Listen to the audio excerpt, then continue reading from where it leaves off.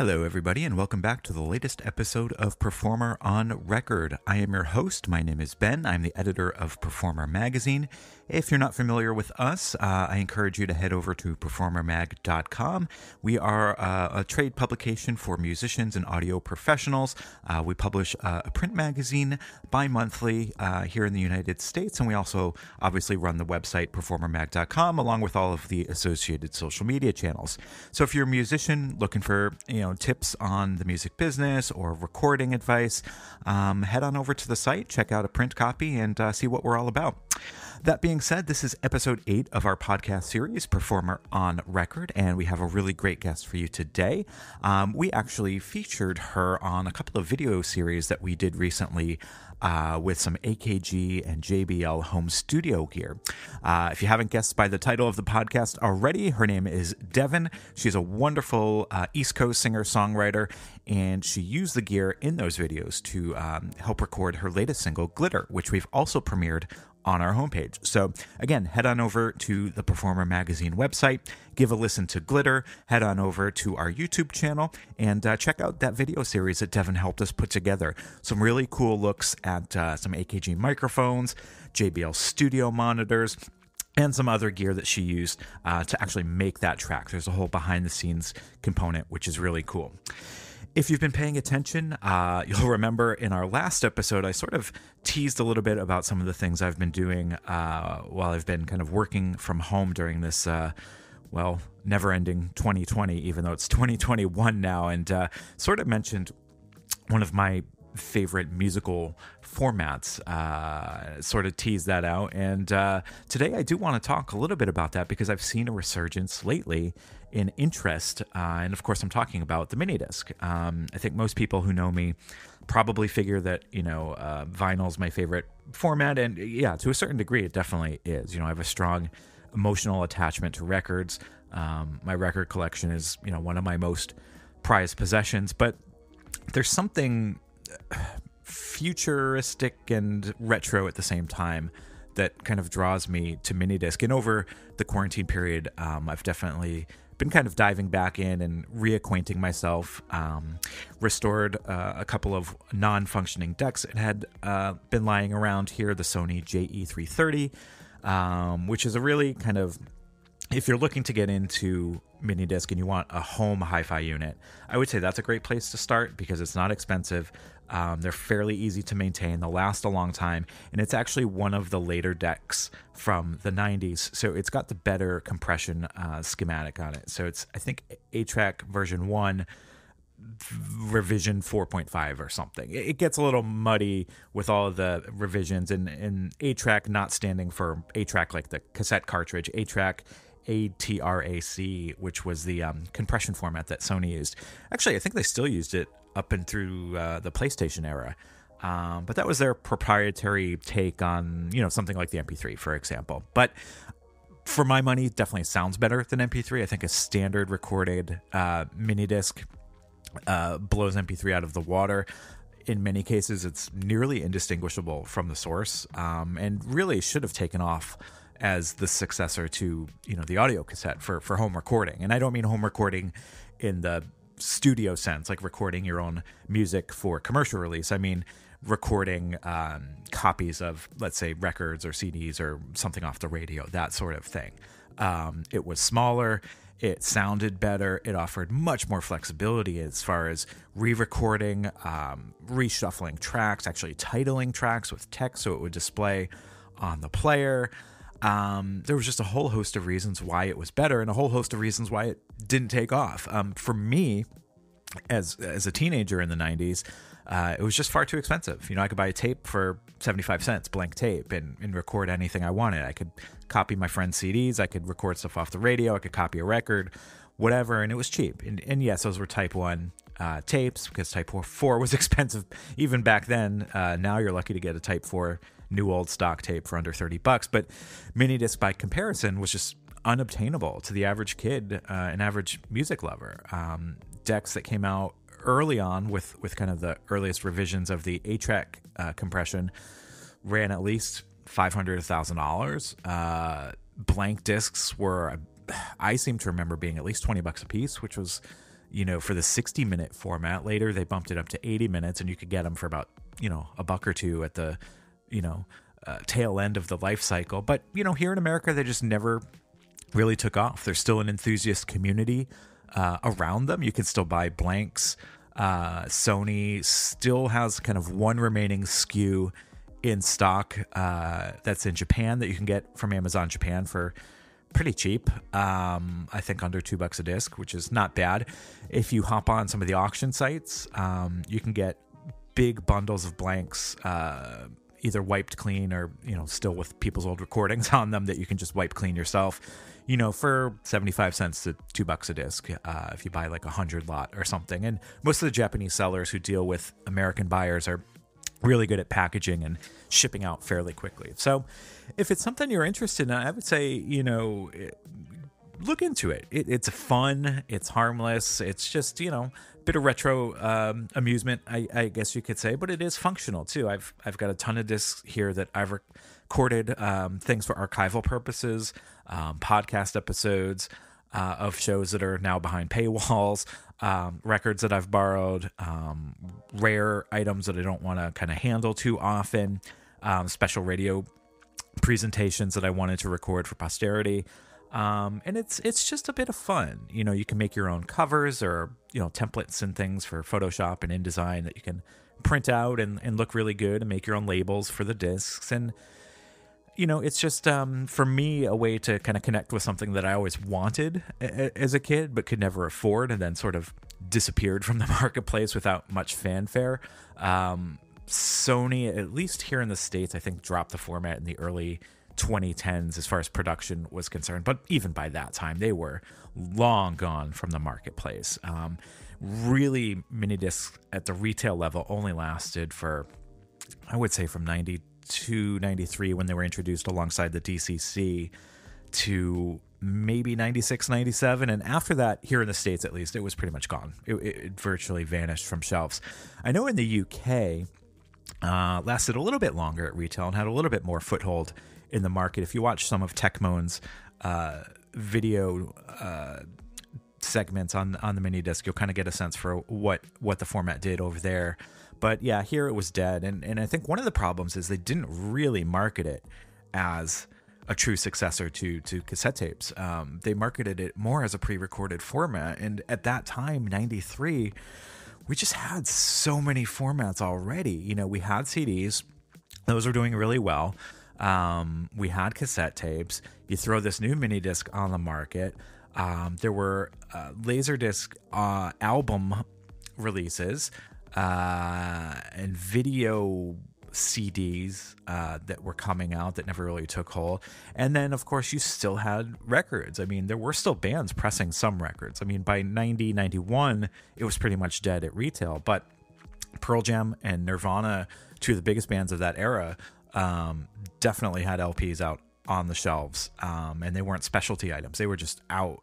They might have been the only record that your local record store carried at that time, but I remember, when Pearl Jam's Verse came out, that would have been 93, going down to my local record store. They had a CD copy of it. They had a tape copy of it. They had the vinyl, which I don't remember if it was a double LP set or just a single disc at that time. There have been so many reissues at this point. And then the MiniDisc, which was brand new and most of us, didn't know much about because Sony didn't do a great job with the public fanfare. But looking at 4 different formats, I think was just a bit much for people. There was definitely a burnout at that time as far as, what the public consumption was willing to handle as far as number of formats were concerned. When you throw 4 different SKUs at a marketing department and at the retail level and having to reconfigure shelves and convince consumers that they needed another format, and it was just kind of a no-go. So I think if they had gone the route of saying, look, CDs replaced records as your way to buy your favorite albums, and MiniDiscs are now replacing tapes as a way to do your home recordings, they probably could have had a little bit more success, and I think gained that foothold that they were looking for. Prices probably would have dropped, rapidly, like we saw with DVD later in the decade there.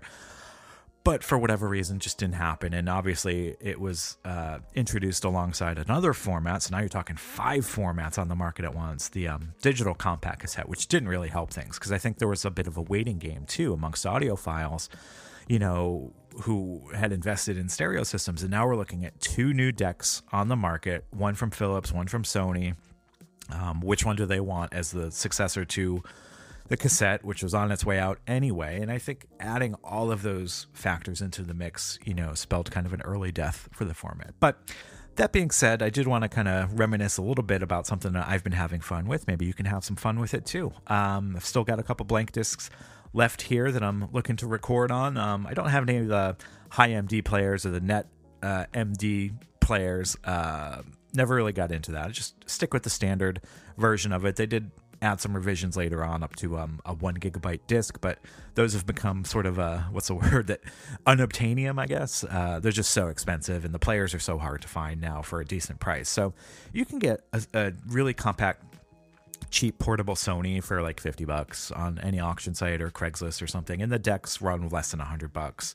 So, if you're looking to, add the latest bit of hipster kit to your arsenal, I suppose, that's one way to do it. I don't foresee like a mini disc revolution like there was for vinyl in the 2000s, but hey, you never know. Like I said, bit of fun, and just want to, make good on my promise last time to bore you to death with my thoughts on something that I've been playing around with. Anyway, that's enough of me talking. We're going to get into the interview now with Devon, so stick around for that, and we'll be right back. Before we jump into that interview, I do want to thank our premier sponsor, Elixir Strings, for sponsoring this podcast and each and every episode of Performer on Record.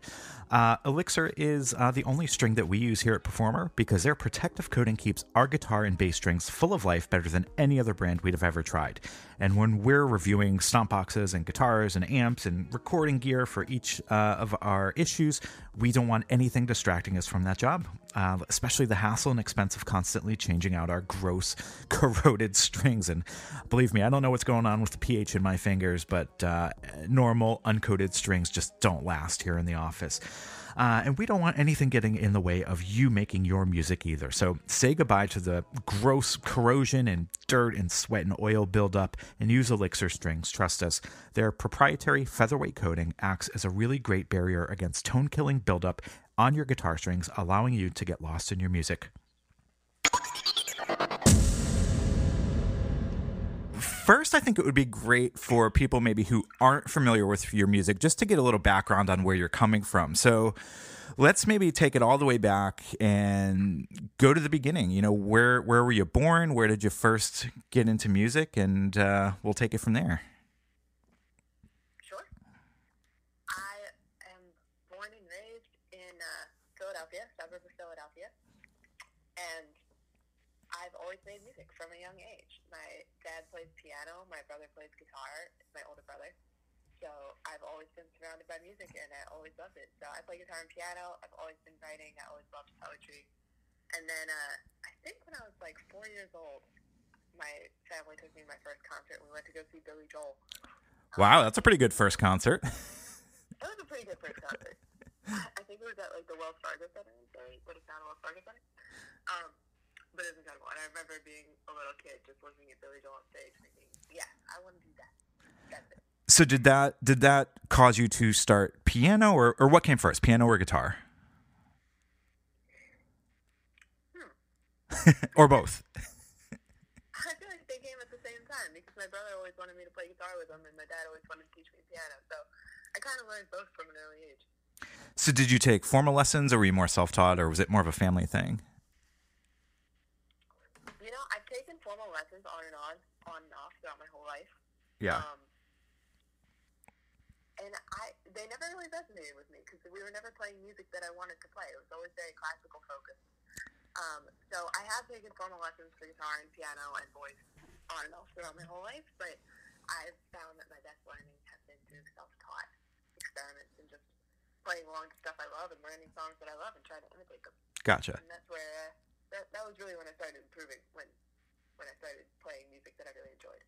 Well, I think that makes sense. A lot of people give up instruments because their teachers try to force them into things that they're not interested in. They're like, well, I'm just going to abandon this. So I think it's Yeah, good when totally. people figure out what they want to do and then go pursue that, because you're never going to like something, Yeah. if people are forcing you to do something that isn't in your wheelhouse.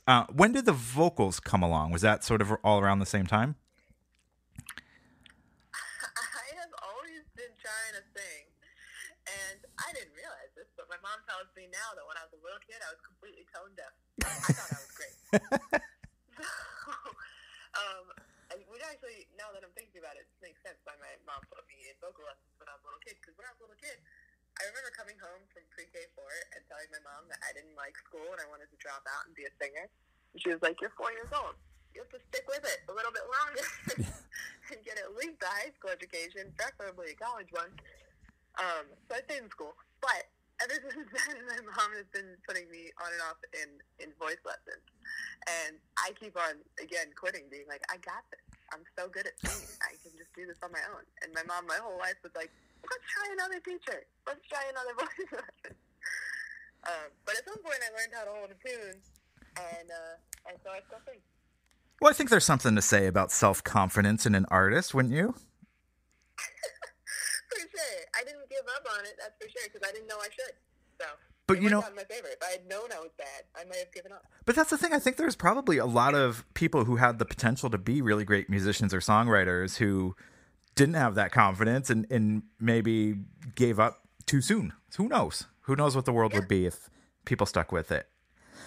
So Definitely. on the timeline of Devon, at a certain point, I would imagine songwriting enters the picture, and you start to think, okay, well, I'm playing music and I'm singing and stuff.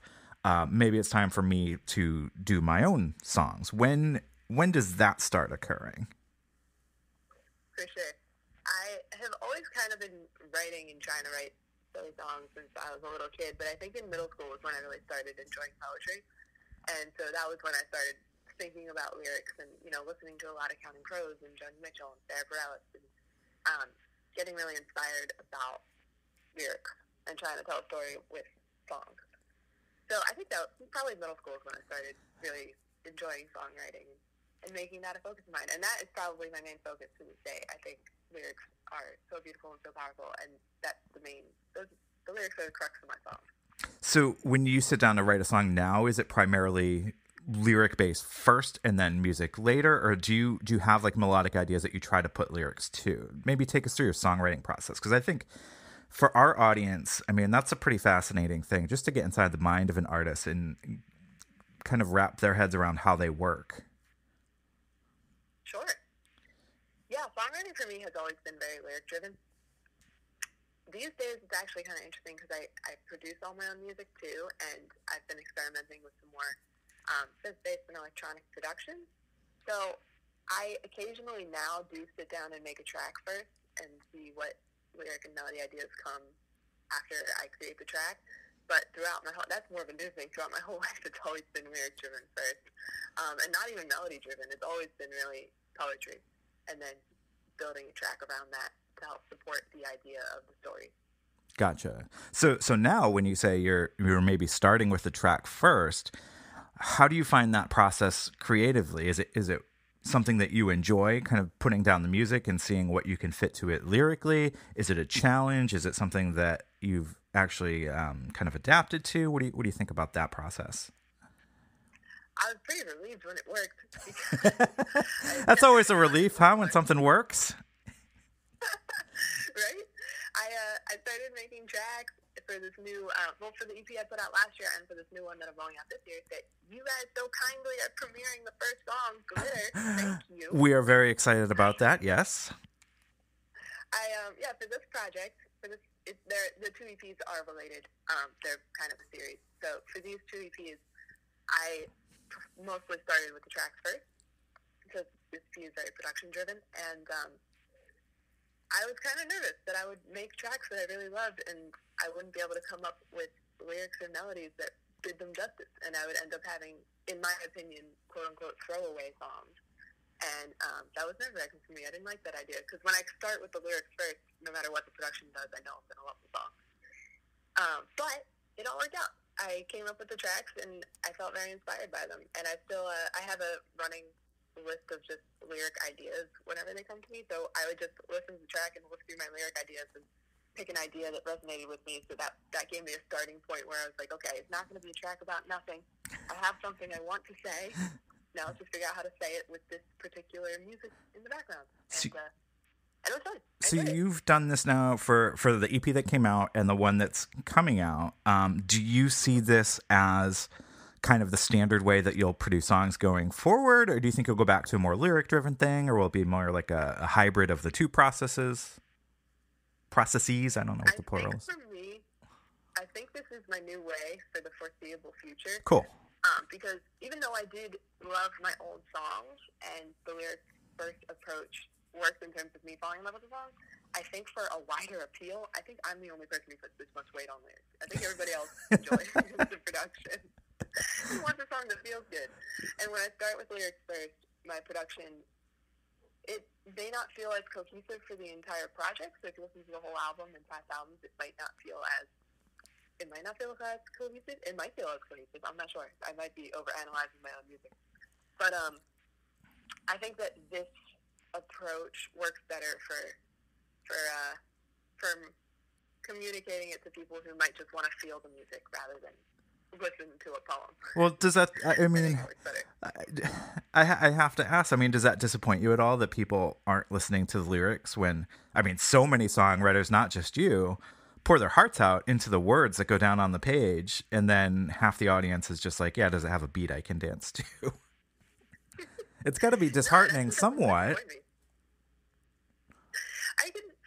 It's an interesting question because I could totally see where that would be disheartening. But honestly, I don't find it disheartening at all. I'm excited whenever anyone finds any aspect of the song that brings them joy. I'm happy to be able to provide that. I think that's really cool.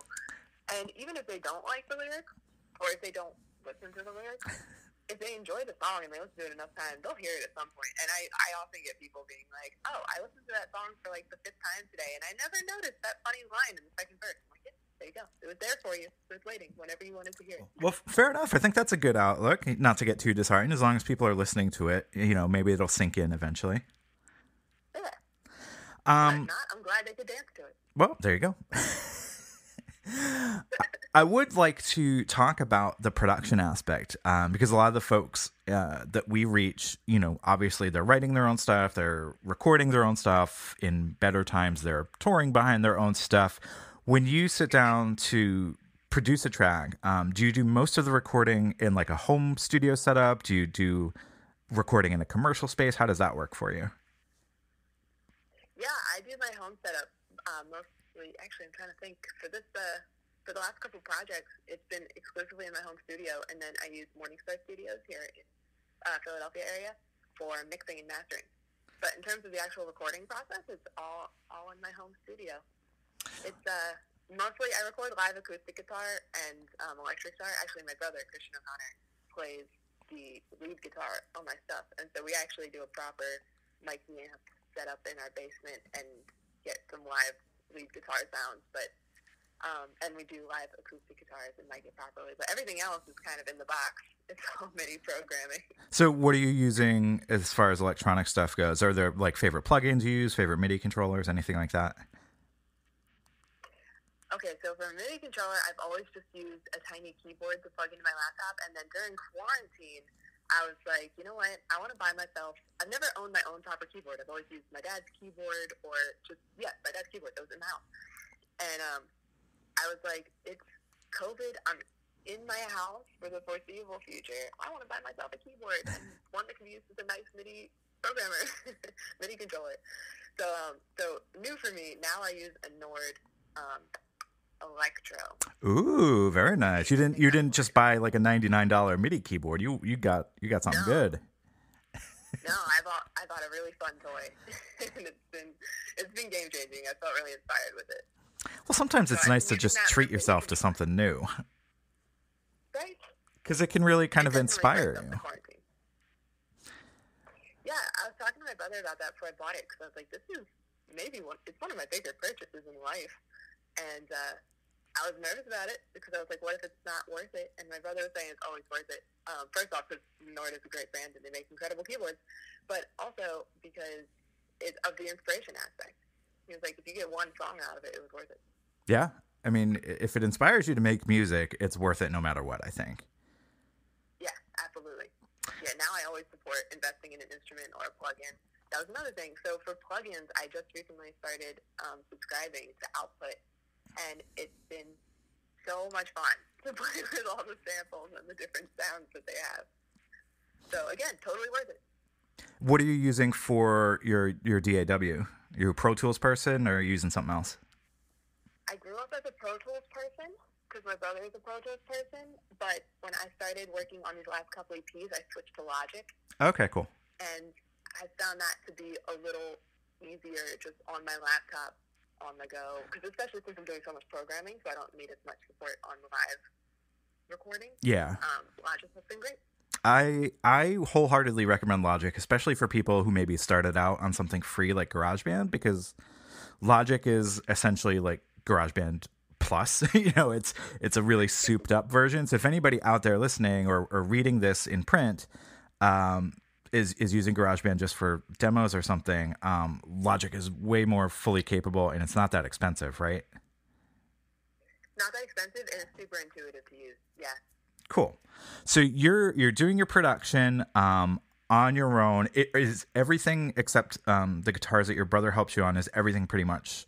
Is it the all Devon all the time show on the recordings? Yeah, everything else is on me. Do you foresee a point in the future where maybe there's more collaborative work put into either the songwriting or the recording? I know the songwriting can be very personal for people. They don't want to let collaborators in, but a lot of people who do their own writing sometimes like to kind of see what other people can bring to the table as far as the recording process goes. What are your thoughts on that? Oh, that's interesting. During quarantine, I've been doing a bunch of co-writing for other people's projects, which is actually, I really enjoy that. Cool. Writing for other people's projects and collaborating in that sense. And I find I get so inspired through those sessions that right afterwards I go and write a song for my own project as well by myself after we hang up our Zoom call. So I love learning from other people and seeing their approach to melody and their approach to production. I think it's so inspiring. I still end up writing my own stuff myself, and I'm not really sure why. I'm not opposed to co-writing for my own project at all. It's just none of my co-writes have ever made sense for my project. So we always end up either pitching them or the other artist takes them. I gotcha. Which is great. Happy to see them live anyway. That makes sense. Now, what do you typically do for a live show? Is it mostly just you on stage, or do you work with like a small band, or how does that normally work when you're performing? Oh yeah, my brother's band backs me live. Oh, cool. Okay. So convenient for me. Yeah, my brother is Christian O'Connor, and he has the Christian O'Connor band. So they're a really talented rock band, and it's really fun to make them do alt pop music because they're not. They love rock music, so it's funny when they're playing cleaner sound, like cleaner tones, and like more noodly guitar parts. I think they enjoy it. It's a fun change of pace, but it's also really fun for me because it's. Yeah, I hope so. It's fun for me because they make my songs rock live. They totally. I mean, it's all electric guitar. They're a power trio, and then they add me in front. So it makes me feel a little bit more like Paramore when I'm live. Do you find that it's easy to translate the songs that you've recorded to the stage, especially when you've got a band behind you? I overthink it way too much, and I'm like hearing that one synth part, and I'm like, oh, but who's gonna play that synth part on their instrument? And the guys are so good about it. They basically hear the song. They don't listen to I'm overthinking every instrument I put into the production, and they just hear the overall song and they play the overall song. And I'm like, oh yeah, that was so simple. Why didn't we do that? So you don't have to radically rearrange stuff. Yeah, that's good. Radically rearranged for sure. So that kind of brings us up to date. What does the future hold? I know we've got the Glitter single coming out, but how is 2021 looking for you? Looking great.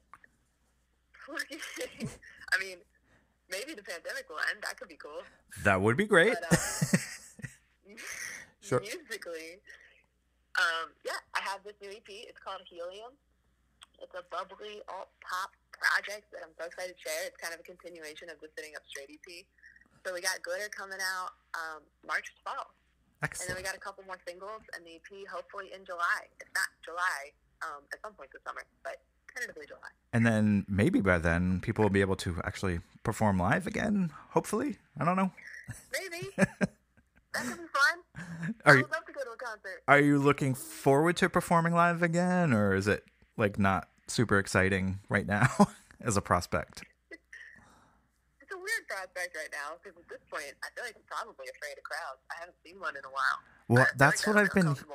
That's what I've been hearing from artists. Because I've asked people, like, look, if things open up again and it's safe to do so, would you look forward to getting back on stage with a crowd? And I've heard from a lot of people be like, I don't even know if I would be comfortable, even if everyone says, okay, now it's safe and we've got this under control and you can go out and do it again. I think people's mindsets have changed a little, which is kind of sad, a little. Yeah, a little bit. I think we'll all get back to it. We just need to regain our confidence. I hope so. Well, yeah, we're looking forward to the EP coming out. Now, you said July-ish, but sometime this summer probably for that? Yeah, I pick dates. The current date on the calendar is July, now I'm going to blank. Friday in mid-July. Well, we will look forward to that, and I know the single is coming out in March, so that'll be a good kind of way to get people excited about the EP. Is there anything else that people should know? Maybe your social media channels, just to throw those out there where people can find you? Definitely. I would love to keep in touch with people on social media. My Instagram is Devon Sounds, and my name is Devon with an O, so Devon Sounds. And that pretty much holds across everything. That holds across Twitter. It holds across TikTok, but Sounds ends with a Z on TikTok. Oh boy, you're one of the cool kids, huh? Yeah. Well, I actually enjoyed TikTok because the algorithm learns you pretty quickly and it shows you content that you want to see. But I just started posting on TikTok and it's been fun doing the dance videos and stuff. But I'm excited to actually start like breaking down the production of Glitter and do acoustic versions of my songs and walk through the Logic files and show people what I've been doing. So. Well, that's really cool. I think people get a kick out of that. Cool. So anybody, good outlet for that kind of stuff. Anybody who wants to find you, it's at Devon Sounds, but if you're cool and on TikTok, it sounds with a Z. So that was our interview with Devon, and just to quell any rumors, no, we will not be appearing on TikTok anytime soon. You would not want to see my dance moves or any of the dance moves of the performer staff. Please trust me on that. Leave it to the dancing fools on TikTok who aren't going to break a hip when they bust a move. So yeah, that was it. Go visit Devon online. Visit us online at performermag.com and all of our associated social channels.